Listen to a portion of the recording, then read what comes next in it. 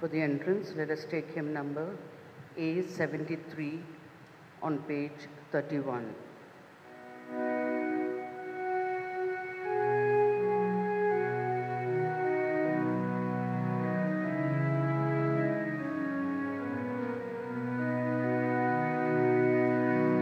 Enter his gates with thanksgiving in your hearts.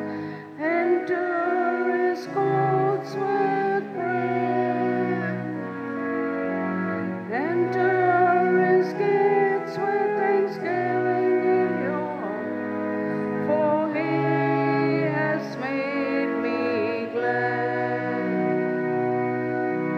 He has made me glad. He has made me glad. Jesus has made me glad.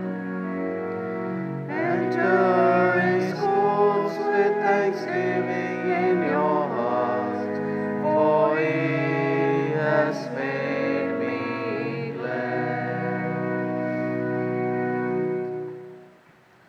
In the name of the Father, and of the Son, and of the Holy Spirit. Amen. The grace of our Lord Jesus Christ, and the love of God, and the communion of the Holy Spirit be with you all. And with your spirit. My dear brothers and sisters, let us acknowledge our sins, and so prepare ourselves to celebrate the sacred mysteries in worthy manner.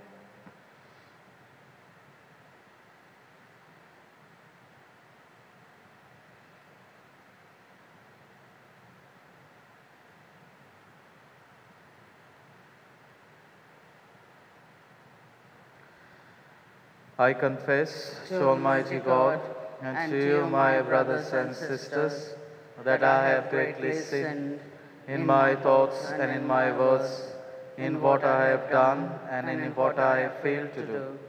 Through my fault, through my most grievous fault. Therefore I ask Blessed Mary, ever Virgin, all the angels and saints, and you, my brothers and sisters, to pray for me to the Lord our God. May Almighty God have mercy on us, forgive us our sins, and bring us to everlasting life. Amen. Lord, have mercy. Lord, have mercy. Christ, have mercy. Christ, have mercy.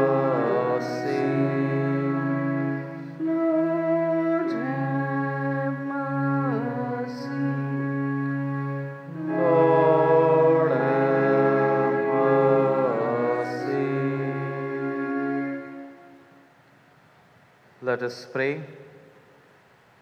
I offer this Mass for the intention of Cristovão and Lorena de Monte Furtado. They are keeping their wedding anniversary. Let us pray for them in this Eucharist. Let us also put forth our intentions and prayers before the Lord. Let us also pray those who are celebrating their birthdays, their wedding anniversaries, those who are sick, suffering, lonely, especially for the peace in the world.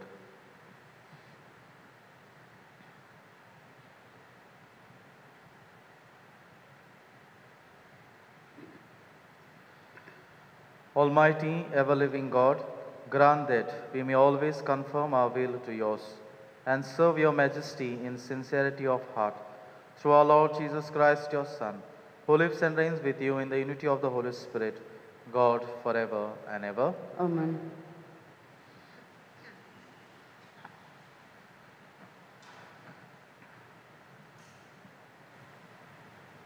A reading from the letter of St. Paul to the Ephesians. Brethren, remember that you were at that time separated from Christ, alienated from the commonwealth of Israel, and strangers to the covenant of the promise, having no hope and without God in the world. But now, in Christ Jesus, you who once were far off have been brought near by the blood of Christ. For he himself is our peace, who has made us both one, and has broken down in his flesh the dividing wall of hostility, by abolishing the law of commandments expressed in ordinances, that he might create in himself one new man in the place of the two, so making peace, and might reconcile us both to God in one body through the cross, thereby killing the hostility. And he came and preached peace to you who were far off, and peace to those who were near. For through him we both have access in one Spirit to the Father. So then, you are no longer strangers and aliens, but you are fellow citizens with the saints and members of the household of God, built on the foundation of the apostles and prophets, Christ Jesus himself being the cornerstone, in whom the whole structure, being joined together, grows into a holy temple in the Lord. In him you also are being built together into a dwelling place for God by the Spirit. The word of the Lord. Thanks be to God. Let our response be, the Lord speaks of peace for his people. Please repeat. The Lord speaks of peace for his people. I will hear what the Lord God speaks. He speaks of peace for his people and his faithful. His salvation is near for those who fear him, and his glory will dwell in our land. Response. The Lord speaks of peace for his people. Merciful love and faithfulness have met. Justice and peace have kissed. Faithfulness shall spring from the earth, and justice look down from heaven. Response. The Lord speaks of peace for his people. Also the Lord will bestow his bounty, and our earth shall yield its increase. Justice will march before him and guide his steps on the way. Response. The Lord speaks of peace for his people. Please stand for the gospel acclamation. Hallelujah. Hallelujah. Hallelujah. Hallelujah.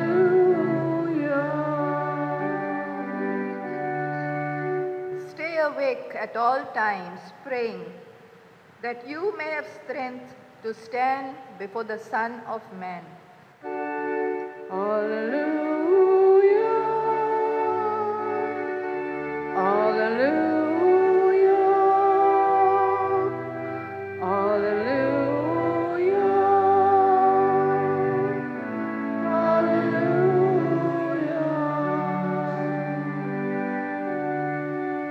The Lord be with you. And with your spirit. A reading from the Holy Gospel according to Luke.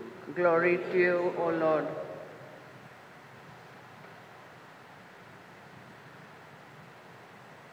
At this time, Jesus said to his disciples, "Stay dressed for action and keep your lamps burning, and be like men who are waiting for their master, to come home from the wedding feast, so that they may open the door to him at once when he comes and knocks. Blessed are those servants whom the master finds awake when he comes. Truly I say to you, he will dress himself for service and have them recline at table, and he will come and serve them. If he comes in the second watch or in the third and finds them awake, blessed are those servants.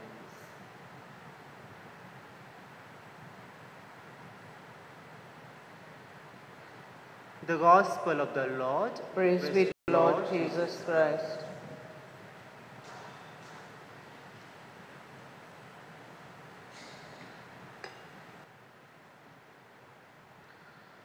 My dear brothers and sisters, there is one thing that we can say about life, and that is it doesn't usually happen as planned. We may make a to-do list, but at the end of the day, if we can get half of it done, it can be considered as accomplishment. We may even plan to do only one thing, and yet we may not even manage to get it started on it. That is because life is full of surprises, and more likely than not, we may not be that delighted about it. So when Jesus tells us to be dressed for action and to have our lamps lit, it means one thing, and that is we are to be prepared for surprises. But when we see these surprises as promptings from God, then we will know that God is going to show us something wonderful. And with prayer, our hearts will recognize these surprises as revelations from God. And we will also understand that where life do not go according to our plans, that God is planning something much better for us. So let us hold fast onto the Lord and live our life with full trust in Him. Let us pray for the same grace in this Eucharist today. For the offertory, let us take hymn number B23 on page 73.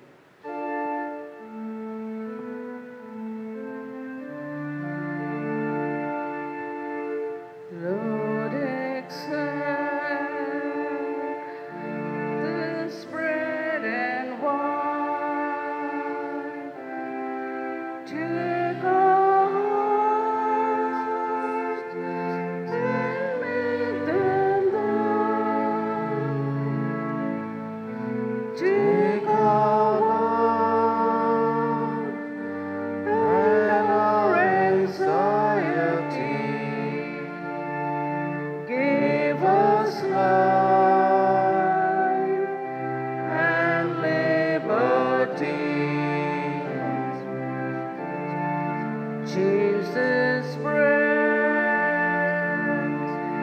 into your body, and this wine into your blood. Change our lives, make us united, Lord, to spread the love of Christ the Lord. Pray, brethren, that my sacrifice and yours may be acceptable to God, the Almighty Father. May the Lord accept the sacrifice from your hands for the praise and glory of his name, for our good and the good of all his holy church. Grant us, Lord, we pray, a sincere respect for your gifts, that through the purifying action of your grace, we may be cleansed by the very mysteries we serve. Through Christ our Lord. Amen. The Lord be with you. And with your spirit, Lift up your hearts. we lift them up to the Lord. Let us give thanks to the Lord our God. It is right and just. It is truly right and just, our duty and our salvation, always and everywhere to give you thanks, Lord, Holy Father, Almighty and Eternal God. For just as through your beloved Son you created the human race, so also through him, with great goodness, you formed it anew. And so it is right that all your creatures serve you. All the redeemed praise you, and all your saints with one heart bless you. Therefore, we too extol you with all the angels, as in joyful celebration we acclaim. Holy, holy, holy, Lord God of hosts, heaven and earth are full of your glory. Hosanna in the highest. Blessed is he who comes in the name of the Lord. Hosanna in the highest. You are indeed holy, O Lord, the fount of all holiness. Make holy, therefore, these gifts, we pray, by sending down your Spirit upon them like the dewfall, so that they may become for us the body and blood of our Lord Jesus Christ.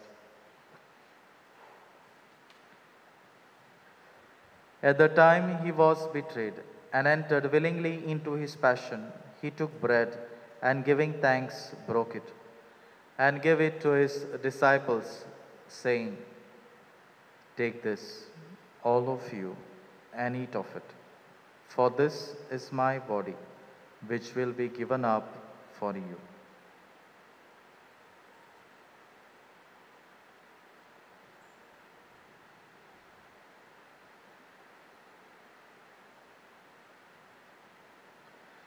In a similar way, when supper was ended, he took the chalice, and once more giving thanks, he gave it to his disciples, saying, "Take this, all of you, and drink from it. For this is the chalice of my blood, the blood of the new and eternal covenant, which will be poured out for you and for many for the forgiveness of sins. Do this in memory of me."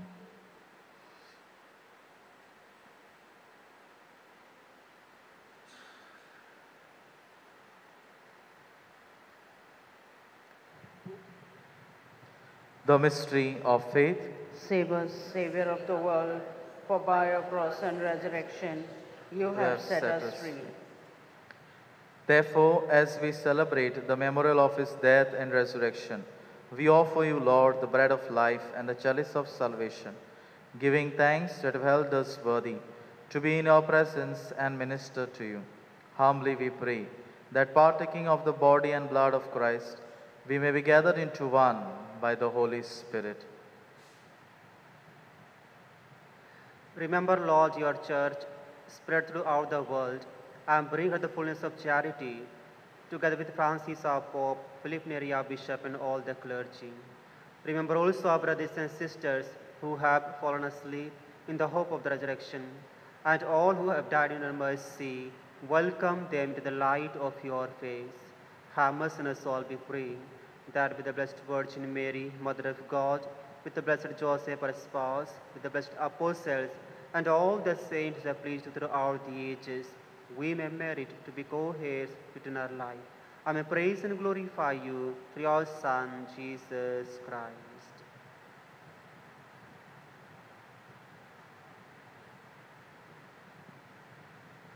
Through him, and with him, and in him, O God, Almighty Father, in the unity of the Holy Spirit, all glory and honor is yours forever and ever. Amen.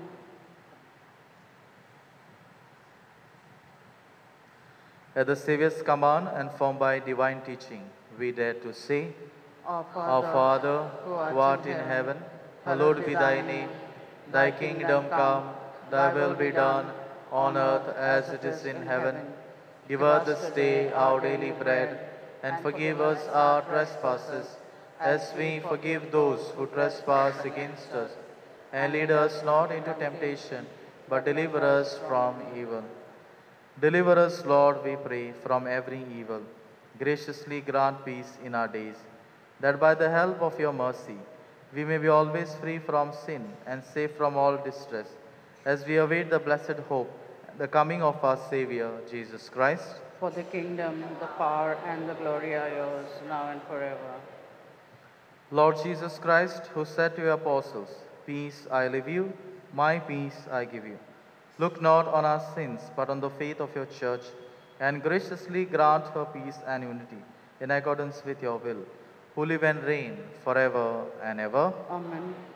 The peace of the Lord be with you always. And with your spirit. Let us offer each other the sign of peace.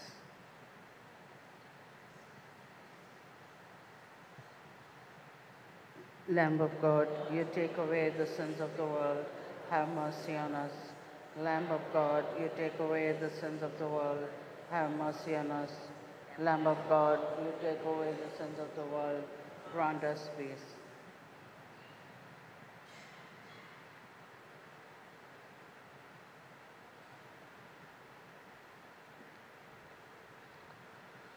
Behold the Lamb of God, behold him who takes away the sins of the world. Blessed are those who are called to the supper of the Lamb. Lord, I'm not worthy that you shall enter under my roof, but only say the word and my soul shall be healed. For communion, let us take hymn number D 117 on page 153.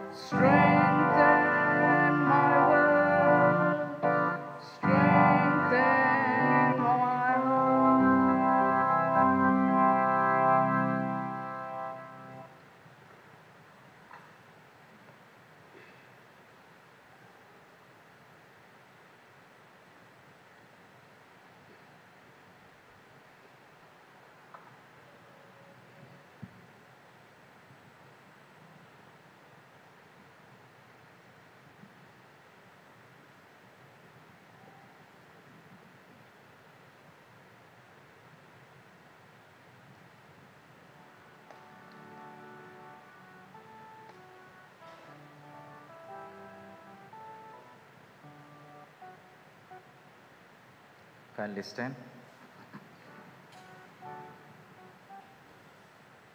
Let us pray. Grant, O Lord, we pray, that befitting from participation in heavenly things, we may be helped by what you give in this present age, and prepare for the gifts that are eternal. Through Christ our Lord. Amen. My dear brothers and sisters, a gentle reminder about the tomorrow's program is in our church. Pilgrim Cross and the Portrait of Mary will be visiting. So those who can come in the evening at 5 o'clock, please do come and participate in the Mass and in the Rosary. The Lord be with you. And with your spirit. And may Almighty God bless you, the Father and the Son and the Holy Spirit. Amen. Go forth. The Mass is ended. Thanks be to God. Number C 17 on page 81.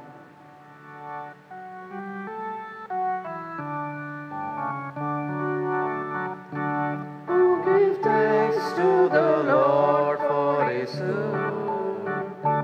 Oh, give thanks to the Lord for His good.